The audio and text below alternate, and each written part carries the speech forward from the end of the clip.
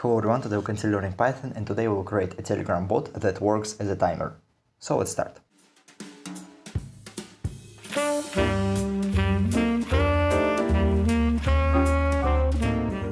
If you haven't seen my last video about Telegram bots, about how all of these bots work together, how to use different libraries like Telebot, Iogram, then you should watch it.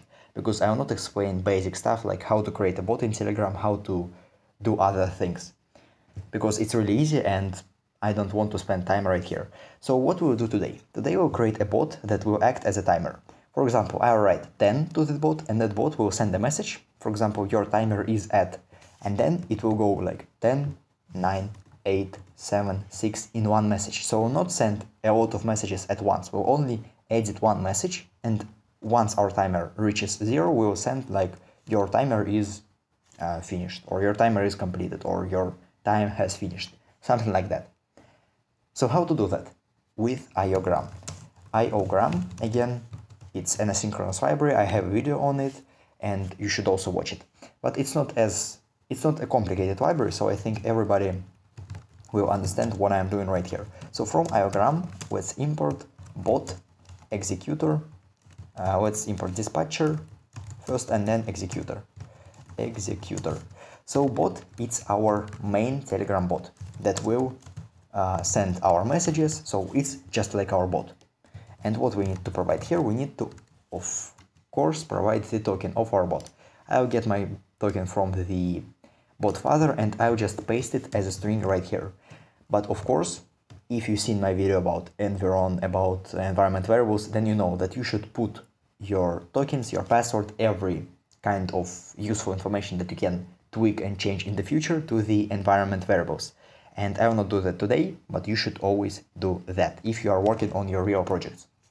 And even if you don't work on your real projects, because it's like kind of an advantage for every time you write a code. Okay, so now we have a bot. And in order to listen to the messages that come to us, we cannot use our bot, but we can use our dispatcher. So let's create bot dispatcher. Again, bot dispatcher listens to the messages that we need to provide the bot that we just created, listens to the messages that our users, our other bots, channels, so it just listens to the incoming data from the Telegram. That's how it works. And let's create our bot dispatcher message handler. Message handler will handle a simple message from the user, from another bot, and what we need to do here, define set new timer.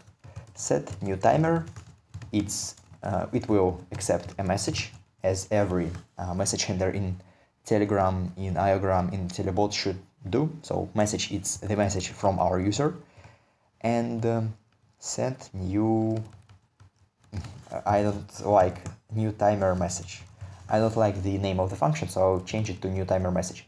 Okay, so again, we created a bot that will send, edit, and do all kinds of things with the messages that we want to, that our bot wants to send, wants to see, and so on. But in order to listen to the incoming messages, we'll use bot dispatcher, which accepts our bot object inside of it, and that's how it works. So we created a message handler right here. It will handle all of the incoming data. You can write different filters, different things inside of the parentheses, but I'll just stick with the normal message handler. And we also accept the message from our user. So now let's print it to see that everything works. And after that, I'll use main. If name equals main, executor, start polling. And what I need to do right here is provide dispatcher as bot dispatcher. By the way, I want to say that if you want to use your Telegram bot in production, then you should use start webhook. So you should not use it, but you should like kind of set a webhook. Many people say that start webhook, set webhook in Telegram libraries should never be used because of some bugs, but I have never seen a problem with that. So if you have no idea about webhooks, you can read about them in the Telegram API or anywhere on the internet. They are like really simple. But I'll make a video on how to publish your Telegram bots to the production later. Now let's just focus on our main objective, which is writing a bot timer with Iogram. So I will just use start polling because it's a debug version and I don't want to use like some kind of webhooks and so on because I need a URL and I don't want to do that. And now what we can do, we can write hello to our bot, and we will see non-type cannot be used in await expression. Yes, because we use asynchronous new timer message. So message handler should be an asynchronous function. Let's write hello again, and as you can see, now we see our message. So that is the message that is coming from our user. That's great. And what we want to do right here, if first of all, how our bot will work. Again, we will write a message like 10, we will send it, and after that our bot will count from 10 to 0, and after that it will say like your timer has finished. In order to do that, we need a variable that will contain the amount of seconds for the user. In our case, it will be seconds, timer seconds. Yeah, timer seconds, like that. So how to do that? Let's first of all try pass, put accept value error and type error right here. I'll explain why I need those, and then let's pass and the accept. So users can write any kind of information that they want. And if I want to use timer seconds variable right here, and I'll use integer from message.text. If I want to use integer from message.text, I will receive an error if my user will send hello, or some kind of like 10.2, or anything that is not an integer. Because of that, I need to use accept. And if we have an error, what we can do is we can use await bot send message to the chat ID, which is message.chat.id. Again, if you don't understand what I'm doing right now, what all those functions mean, again, send message, I think it's really obvious, but you should also watch the previous videos that I had on Telegram bots. Okay, so now we are sending a message to the bot, to the user that wrote the message to our bot, and we should say write a valid integer. Okay, now let's run it and let's see. What if I write 10? 10 is a valid integer, everything is okay, but if I write something like that, write a valid integer. So that's how it works. That's great. By the way, if I write 10.0, write a valid integer also. Yeah, I think that's, yeah, because it's a string, it's not a float. Okay, so what I want to do right now I want to make a timer. But how we can do that? And again, our timer should work from it should work with one message only. So we cannot send like multiple messages with different amount of seconds in them. We should only send one message and then edit it. And in order to edit messages, what we can do is we can see what is the result of let me comment that. What is the result of bot sent message? So what if I put print, or I'll wrap my bot sent message in a print? Let's run it now. Let's run some hello message. As you can see, we print.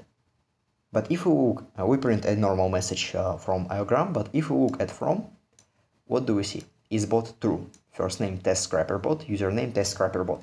If you see, test scrapper bot right here. So when we use bot sent message in Iogram, in Telebot, in every Telegram related library, almost any Telegram related library, we receive a new message as the result of our send message function. So a new message is received right here. That means that we can use the result of bot send message function to edit our last message. For example, I'll write a valid integer at first, but then I'll use edit text function. So as you can see, there are a lot of edit caption, edit live location, media, reply markup, so there are lots of things. But I'll edit the text, and as you can see, there are lots of things in here either, but I'll use text as new message text. And let's use await and then at the start, because it's a coroutine also. So now, when I write hello, I'll receive new message. So you could have seen, like, look at the message right now. So as you can see, it's like changing. What I can do is write like multiply by 1000 or 10, just 10. Then hello. You will see that like the area the text box is using is like shrinking. Yeah, you definitely saw that. So we edit our message right now, and that's just great. So that's how we can edit our messages in Iogram. And what I want to do right now I want to first of all uncomment that code because it will be useful for us, and then await bot send message chat ID. I will send your timer is at, and let's provide f string, so with timer seconds at the end. So your timer is at, for example, 10 seconds. After that, what do I need to do? I need to use 4 seconds left in range pass. So 4 seconds left. Now we need to create a loop that will iterate through every second, so 10, 9, 8, 7, like that. And we'll edit the message with the proper amount of seconds left for that specific user. What do we need to do right now? Timer seconds, so from timer seconds -1 to -1, -1. What does that mean? From timer seconds -1, so for example, our user sent 10. New message, which is the first message that we send to our user, is your timer is at timer seconds, so is at 10 seconds, for example. And then the next thing that we need to do is change that number to 9, because 1 second passed. 4 seconds left in not timer seconds, because we have already said that your timer is at 10 seconds. We need to go down on our counter and use timer seconds -1. That's how it works. After that, I'll use await new message dot edit text with text as your timer is at, and instead of timer seconds we'll put seconds left. And of course the next part of the range is like -1, so where do we start? At timer seconds -1, so at 9, for example, we end at 0 because the second number is not included, and we use -1, so our step is -1, so we are moving from 10 to 0, so 10, 9, and so on. And then we edit our text, and let's just check how that works. Let's run it.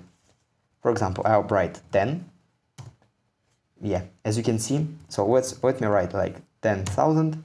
As you can see, that is great. Our counter is going down.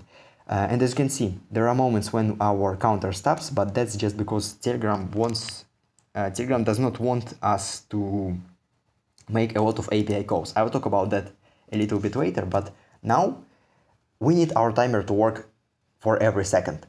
And because of that, we need to put a function that will stop our timer for 1 second exactly. And that function is async.sleep. So I think a lot of you know about it if you have seen my videos about async.io. So async.io sleep literally sleeps for 1 second.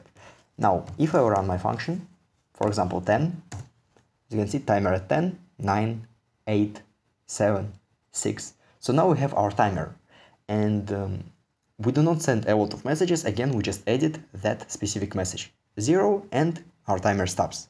That's great. What do I want to do next is, of course, just send a new message. Let me copy that. Like that. Your timer has finished. Let's run it again, and let's, for example, put 3. 3, 3, 2, 1, and your timer has finished. That's how it works. So that's the simplest application that we can write with Iogram. So it's not the most simple one, but it's amusing, it's great. So yeah, that's it. And what do I want to say? First of all, if you want to copy that code, please make a separate settings.py file and move your token to a .env file, so to environment variables. If you haven't seen my video about environment variables, then please watch it. The second thing that I want to say is that you should never put that bot in production. Why? Because Telegram has a specific limit of API calls per minute, I think, per second, I don't know. A specific limit for API calls for a specific period of time. And in our case, we make monotonic API calls every second. So every second we use edit text, which is an API call, and every second we edit some text. So we make API calls. The problem is that if you have 5 users, 10 users, 100 users that use your bot, Telegram will not like that, because you make 100 queries at second, 100 queries every second. And imagine if some users will put like that big number. Python can support it. It can support it. Let's see. And yeah, so as you can see, Python can support it because Python has long geometry, long algebra. So Python can extend its memory for our use. I said that in the previous video about Redis. If, for example, our integer is too big for 2 megabytes, Python will give it 4, like that.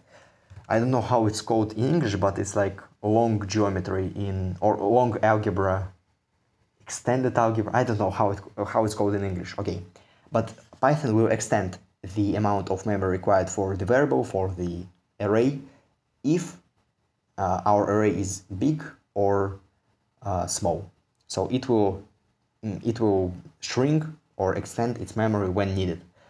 And that's why users can put any numbers that they want, and that can literally make infinite API calls for every minute. What's better, if you ask me, is to create a timer for every minute. So async-sleep 60 will work perfectly, because you will not make as many calls as you do with async-sleep 1, and you still have a timer. But for testing purposes, you can put 1 right here. That's how it works. So that was a simple Telegram bot that worked as a timer. Thank you for the watching and good luck.